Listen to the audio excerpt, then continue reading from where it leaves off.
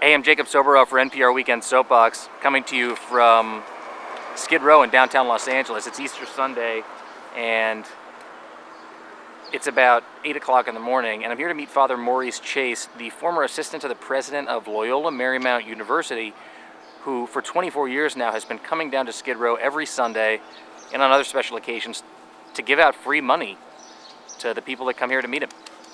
Right now I'm sitting in my car, and in my car is Father Maurice Chase, and I'm here today to talk to him about what he's doing down here on this Easter Sunday and what he does down here on Skid Row every Sunday for the last 24 years. Is that right? Exactly. I come down here to let people know that God loves them and I love them. That's the essence of it.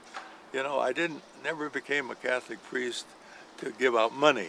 You know, anybody can give out money. I turned 90 just on St. Patrick's Day. Happy birthday. Thank you, thank you.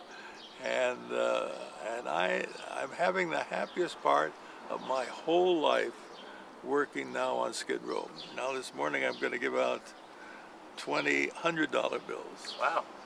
And I've got all the $100 bills in my pocket now. Can we take a look? Can you give us a peek? Sure. I'll move the camera back here and okay. Take a look right there.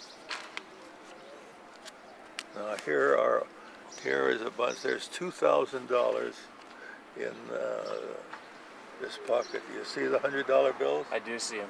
And you just have to take my word.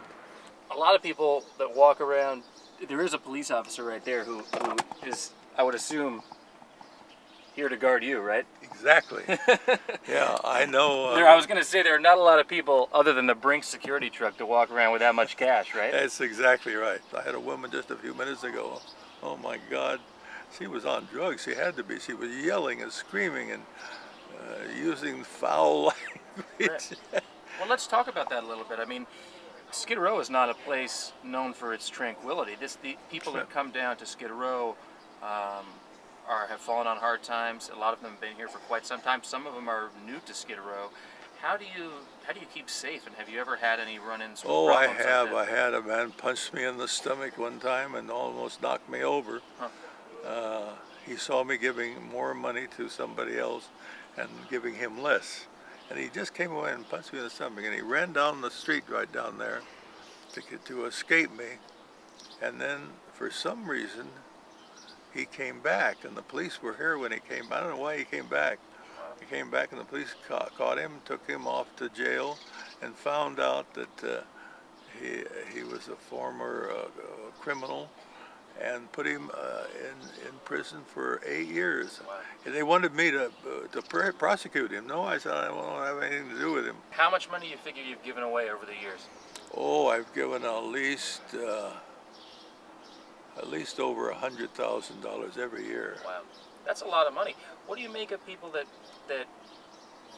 are critical of the amount of money that you've given away and say that $100,000 would be better towards some sort of program down here? Oh, I've heard that. I've heard that. You know, you got to teach them how to fish, and instead of giving them a fish, teach them how to fish. You see, that's what the rich people tell me. And what's your response to that? My response is, you know, that I am doing something that I think is worthwhile, and I don't care how you feel about it. Right. I found more and more people who I meet in Vaughn's Market, every post office, they pat me on the back and say, you're doing a wonderful job. So they're really outnumbered by 1,000 to 1. That's the truth. So, you know, there's greater joy in giving than receiving. That's a pretty powerful statement, I think. There's greater joy in giving than receiving. And I'm just giving, and